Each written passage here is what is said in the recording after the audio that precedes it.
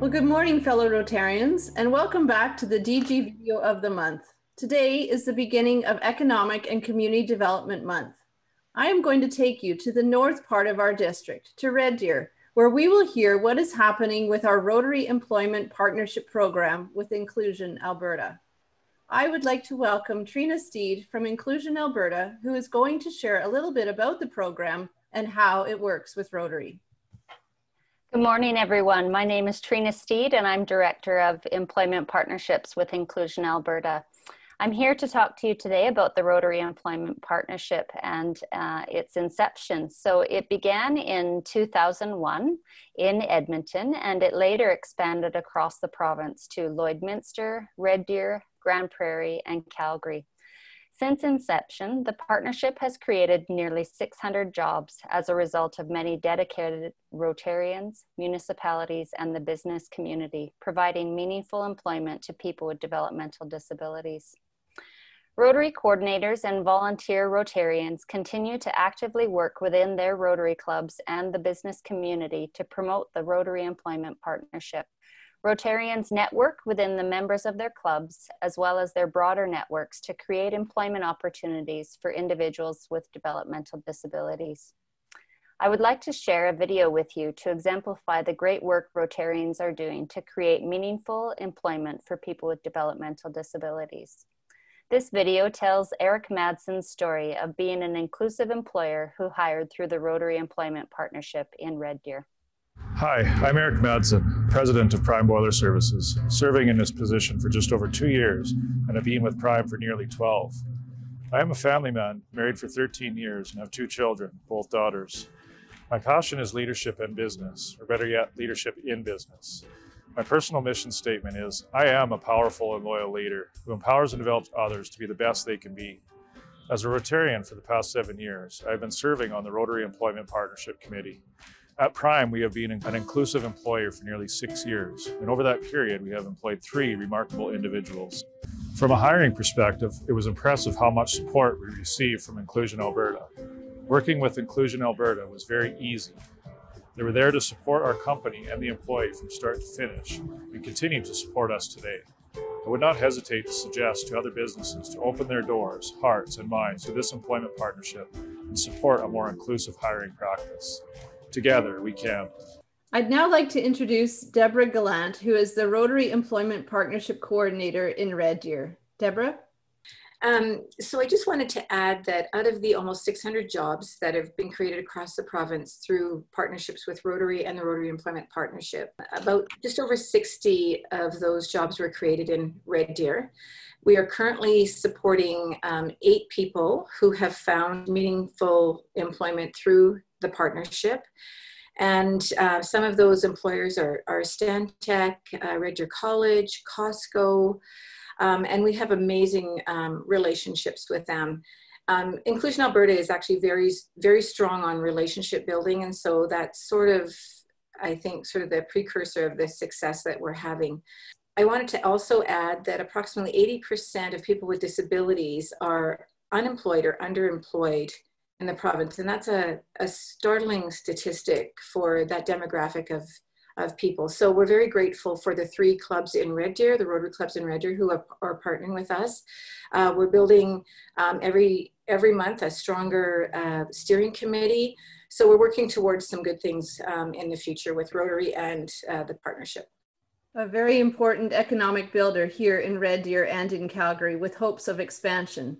If you are interested in finding out more about this program, give Inclusion Alberta a call. Community development happens here at home and in other communities across the globe. With COVID-19, we can't travel, so I'm taking you now to the community of Olds, where some pretty amazing work is happening to enrich their community. With me today is Peter Premichuk, past president of the Rotary Club of Olds. Peter, can you tell me a little bit about how this project came to be?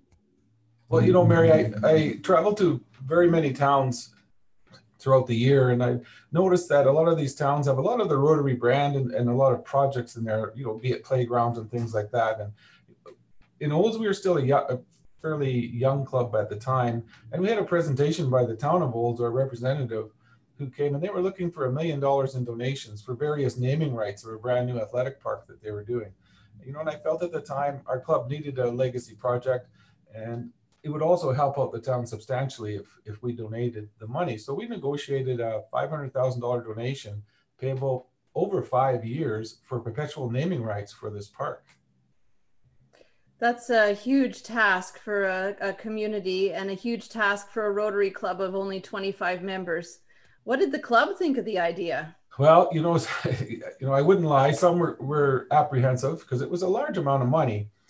Some felt the ask for just naming rights seemed to be high, but we went through and we conducted surveys on SurveyMonkey, and we worked on budgets, and we had a very good discussion at our AGM when we were in the year that we were making that decision, and I have to really give credit to my board of directors at the time for the credit and courage and foresight really to pass the motion to commit the funds. And, I think all members, once we made the commitment, they all jumped on board. And what did the community think of the idea of Rotary taking on this role? Well, to me, it was really interesting because our donation brought great awareness to the community of the park to begin with, because obviously they announced our donation and things like that. And our fundraising continued to be successful in some very trying times, in Alberta economically. So the community was aware of it. And so we received great support in both donations and just overall goodwill. So that was really impressive. And, the Rotary Athletic Park of Olds, every time they mention the park and how well it's being developed and that, the Rotary name keeps popping up. And, it was a much needed facility in our community, and it's for our community and the surrounding area. So, there was soccer practices were being held in the unused part of the local cemetery, because it was nice grass and things like that. So our donation was really important to get the park going. And the town was going to, if the town raised $1 million, outside of their funds, the county was going to match $1 million. So I have to believe our 500,000 helped them raise $1 million, and basically almost turned into $1 million. Yeah, that's pretty incredible to think about a club of only 25 members committing to raising $500,000 in just 5 years' time. That's pretty concerning. Were you worried about how that was going to be achieved? Well, yeah, I was a little bit, but we had done a lot of work on how we would achieve it. We raised almost $100,000 a year as a club through some of our fundraising. So we felt at that time, if we could get some additional funding, it wouldn't take much for us to reach that $500,000 over 5 years. I had also attended the grants seminar that Rotary puts on, and had a really good feeling about that funding. And we had worked with other clubs when they had done projects and donated money, and a lot of them jumped on board. So that was very, very beneficial for us. That sounds amazing, Peter. I know there's lots of clubs in our district that are looking for signature projects. So what kind of advice would you give Rotarians and other clubs that are looking to take on a project like this? Well, I would say to them, don't underestimate the power of Rotary, because it's just amazing. As I said, many other clubs have jumped in and donated and helped us. I'd also say don't underestimate the power of Dan Doherty and his club and some of the clubs in Calgary, because we had the district conference here and they raised some money for us, a substantial donation. And we got some town grants also because of that. So just that power of Rotary just keeps rolling and rolling. And I was really surprised. We also, through other connections, and Mary yourself, we got some government grants, and before we knew it, we had 375,000 in under 3 years. It's just amazing. Power of Rotary, district conferences, all that kind of stuff makes a huge difference when you want to do any project, I would say, and especially a large legacy one. Wow, that's just amazing, Peter. And I really appreciate you sharing all of the success stories that you've had with this signature project here in Olds. And I really hope that other Rotarians across our district will not hesitate to reach out to you to hear about your stories and to take your successes into their communities as well. Rotarians truly are people of action. So let's get the ball rolling. And the first step is for your club to attend the grants seminar, which has been mentioned earlier. So mark your calendar for October the 17th and register on the district website. This is one of the qualifying requirements for your club to write a district or global grant. On October 21st, we will hold our monthly district webinar focusing on fundraising. This is an important platform introduction opportunity not to miss. Today, more than ever, we need to look at different ways of fundraising, and I am confident that this session will be well received and open more ways for your club to be successful in their fundraising efforts. Economic and community development is Rotary International's area of focus, challenging Rotarians to take action, make lasting change, both locally and globally.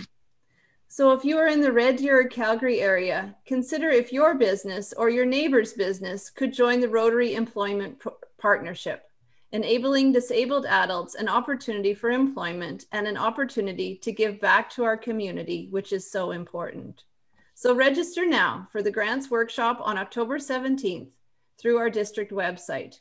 Your club, again, must be eligible with one member to attend this workshop. Then register for the fundraising webinar on October 21st, and together these will open opportunities for your club to be more successful in the future. Enjoy the good weather, keep cycling for our District Polio Challenge, send in your kilometers and your donations. Stay safe and stay in touch.